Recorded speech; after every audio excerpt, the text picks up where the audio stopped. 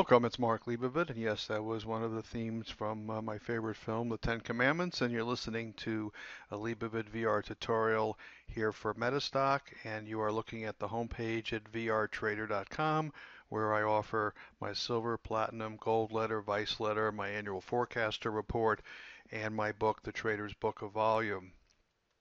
At Metastock, you can sign up for the Volume Reversal Toolkit, which incorporates 3 versions of my volume reversal, the sequential, directional, and 2-day, all part of the same package.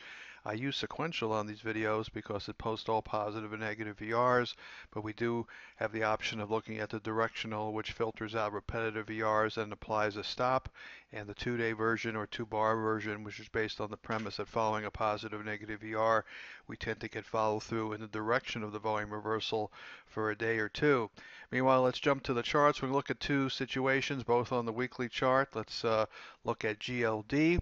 GLD on a weekly chart had a big move here since the beginning of the year. If we back off here a little bit, we can see basically from the beginning of the year, a bunch of positive volume reversals came in and we took off to the upside here with about a 30% move in gold. One of the things that I look at, if you're familiar with my work here in the past, I look at the 533 stochastic, which is on the bottom or middle section of the screen. As a general rule, when it's rising, I'm more inclined to use the positive VR, and when there's a negative, I like to see a downtrending negative VR. It's not carved in stone, but it's a good, reliable tool.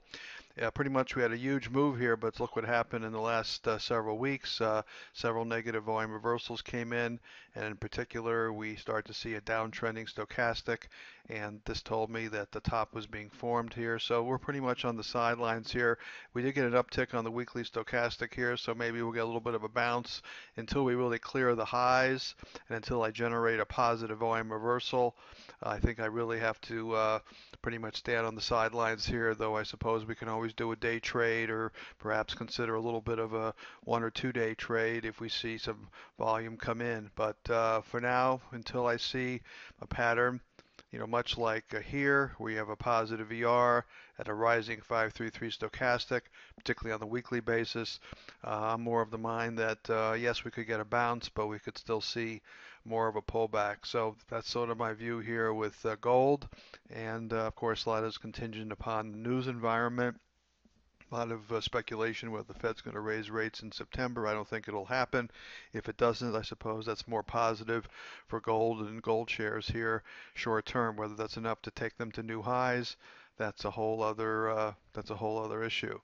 So let's look at here. My next one was First Majestic. As you know, that's AG, which was a silver play. Huge move here from the beginning of the year. $2 stock up to nearly $20 a share. No surprise that we hit a bit of a top here. Negative volume reversals start to come in. Let's see here. That was as early as August 5th on the weekly chart. You can see the 533 stochastic turned south, and that told us a possible top was being formed, and indeed we have sold off.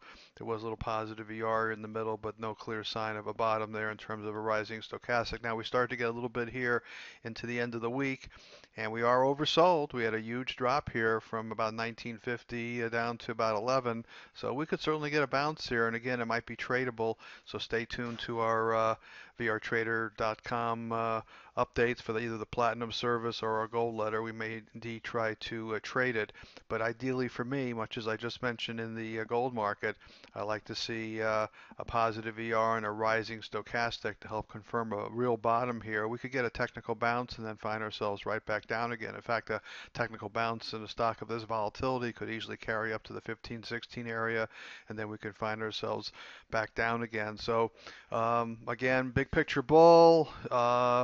I guess cautious here, maybe leaning a little more positive because a little bounce started on Friday and we could get some follow through this coming week following Labor Day.